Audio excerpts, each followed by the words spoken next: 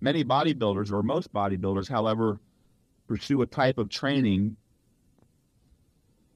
that is just the opposite of the way it should progress.